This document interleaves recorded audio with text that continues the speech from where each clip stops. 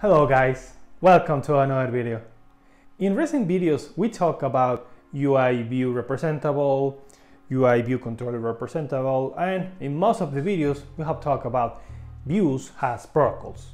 All those things are protocols. But what is actually a protocol in Swift? Okay, so let's take time today to explore in detail what are protocols in Swift language. My name is Pete, and this is Swift and Tips.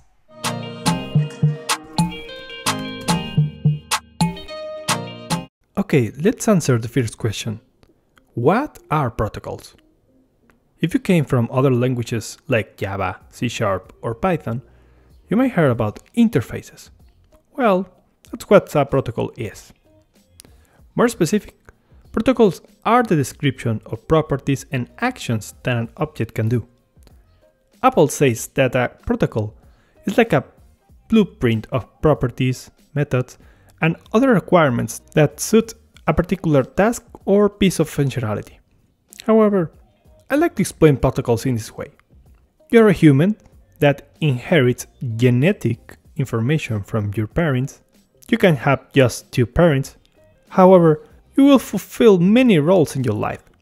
You can be a student, a worker, a client in a shoes store, or pay your taxes.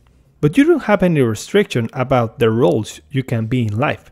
These roles are actually what we can define as your protocols. And you can see your human characteristic as subclassing. Let's jump now to Xcode and see how we can play with protocols. Alright, let's start creating our first protocol. That's it.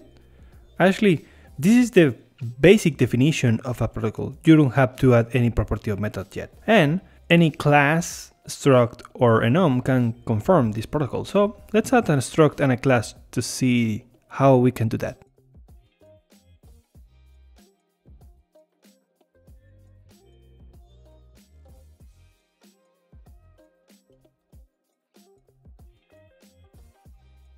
As you can see, classes can inherit from other classes, just one, and also classes can confirm from a protocol, but in this case, structs can only confirm from protocols. Yeah, they cannot inherit from other structs.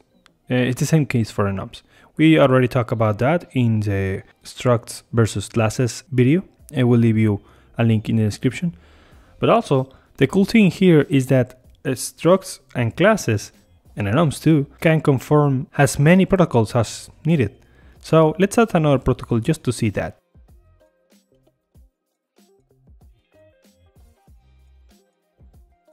Yeah, as you can see, we have two protocols in classes and structs. So yeah, this is pretty cool. So you can add as many protocols as you needed for any kind of data we have in Swift.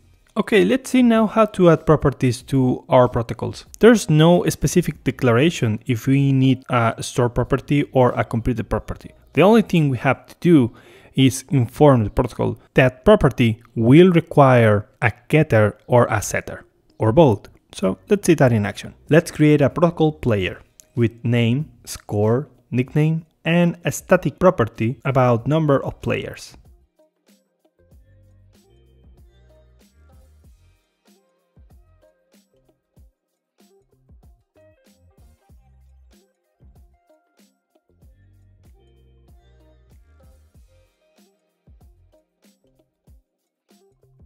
Okay, let's explore this in detail.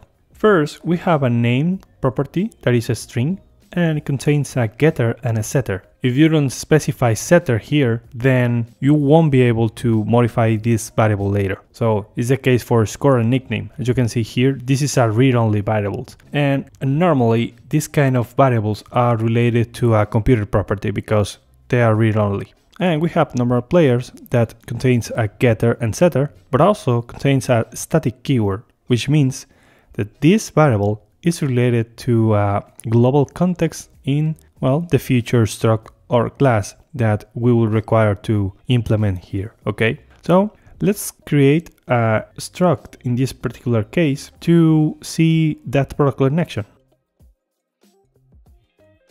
This error is reflecting that this struct is not conforming this protocol properly.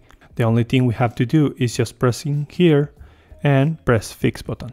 And boom, yeah, we autocomplete all these variables here in our struct. And here we found an issue because this is a static property. So the only thing we have to do for this particular case is just setting a default value. Let's set 1 and that's it. For the rest of variables, well, for name is straightforward. You can modify this later or in the initializer, but let's see an example here. Both of these properties are read-only. So let's create one has a store property and let's create another one has a computed property. Let's use nickname as a computed property. Okay, there we go. So now nickname is forced just to be reflected as bit in this case, and score will be initialized, but once it's done, we won't be able to change the score anymore. Now let's create a new struct object and see what happens.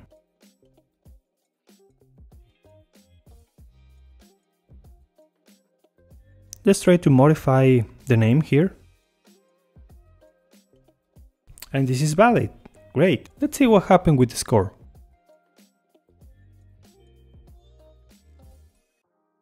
Okay, looks normal. Why? We haven't seen any issue. Why this is possible? Well, this is because in this case we are accessing person's variable. This person's property is marked as var, so this allows us to change the value anytime, okay? But in the requirement of the protocol, that's another story. That's something really important for you to understand. In this case, we have this condition to see that this is a read-only if we treat this as a player object, okay? We will see that in a later example.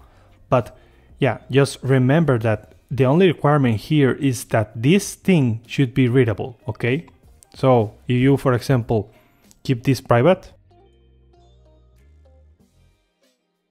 you will see an issue because this score variable is not accessible outside of person and the requirement says that it should be. So yeah, that's one important thing for you to understand.